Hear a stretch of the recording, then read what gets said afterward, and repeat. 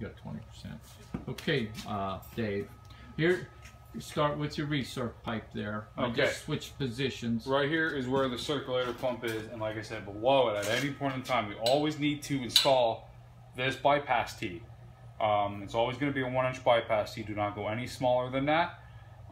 That's 1 inch now. Yes, 1 inch. So it's 1.25 inches by 1 inch tee here, and then you'll see it comes up through, and then there's a special fitting. It's a 1 inch by 1 inch by half inch well. It's a threaded female iron pipe well, and then it'll go back into the boiler. So how this is operating is it runs off a gravity flow. The water comes up, comes over, and down back into the boiler 24/7. What that's doing is it's equalizing the boiler temperature, so it isn't so hot up here and so cold down here when the water rushes in from the upstairs.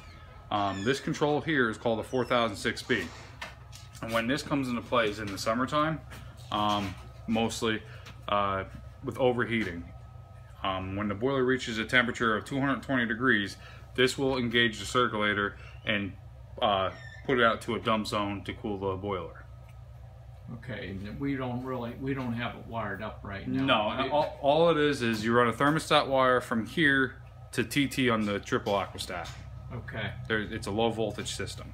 It keeps the boiler from overheating during summertime use.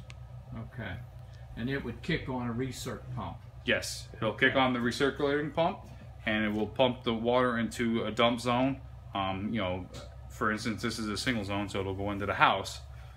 Some people have 2 zones where they'll wire it into the second floor that, it isn't so hot in the first floor. What we recommend, a lot of times people will set up, and most people nowadays have zones in their house, maybe 2, 3, 4 zones, depending on how big the house is.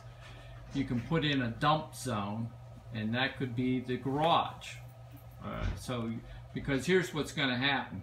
Your boiler's going to get hot in warm weather, not cold weather.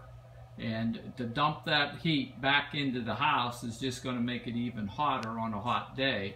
So if you pick an area that you can dump the heat off so the boiler doesn't overheat, that isn't going to cause the house to get uncomfortable, that works better. And the garage is an easy way to dump it off.